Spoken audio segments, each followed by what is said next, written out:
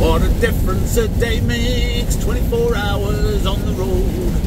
Yeah, this is both sides of the pond, and yeah, this is a bit of a difference from yesterday. I had a lovely sunny day. It was a good day to drive. Today it's persistently rainy here in Montana on I-90. I've got this truck in front of me and we seem to be doing exactly the same speed. I keep having to drop back. I'm about half a mile an hour faster than him, but it'll take too long to get past him, so I keep having to drop back.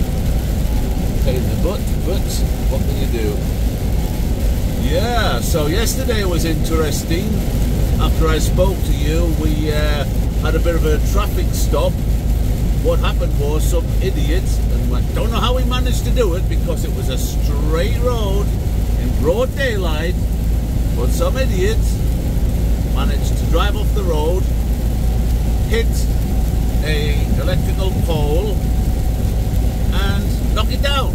The wire went across, electrical cables went across both east and westbound on 90 and closed the whole road down for 2.5 hours. So that was a pain. But when I was taking my CDL course, when I decided to get into trucking, I always do research. So what I did was I went on to YouTube and looked at some of the truckers' blogs. And one of them that I used to watch a lot more, I mean, the guy used to post every day, and he was interesting, and I picked up a few tips from him, was JVG Travels.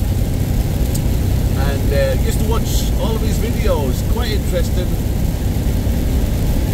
Picked up the theories, the ideas, the techniques, just from watching YouTube.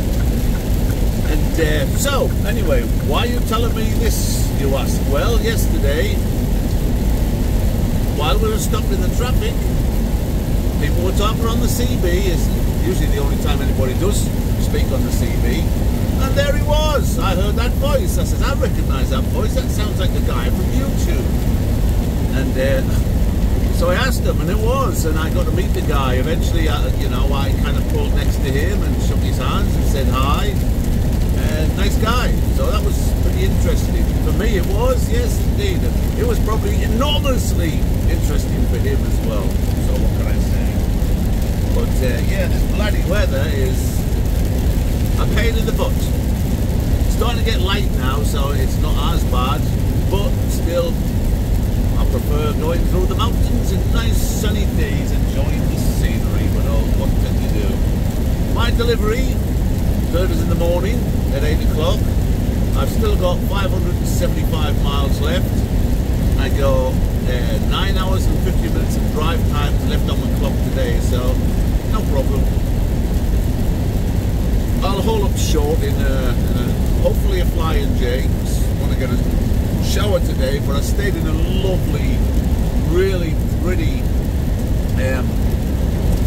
rest area last night. It was gorgeous, very nice indeed. Unfortunately, we had no signal, so no data. Couldn't watch this football game or anything. And obviously Sunderland got beat yesterday 2-0, so their dreams of a Premier's position, that was easy for me to say, had gone dead and buried. That's a shame, but I think the team's too young to be thrown into the Lions' den. Definitely a little bit too young. Another year to mature, to strengthen, and next year I think we'll do well. They need some height, and we need a striker. I mean, we've got a great striker, but he's made of glass. He gets injured, he's out for 3, 4, 5 months, comes back, plays a few games, scores goals, and I say, oh, he's so glad he's back, and then he gets injured again. So, played with injuries this year, and actually getting the playoff positions was pretty amazing. So, oh well, next year I think the team really fought above their own weight and did really well. Next year I think the team will be a little bit strong. It's a very young team, and see what goes on. So anyway, I'm going to concentrate on my driving, and hopefully it'll stop raining at some point. But who knows? Who knows? Both sides of the pond. Alan, that's my name. Hit subscribe and follow me, please.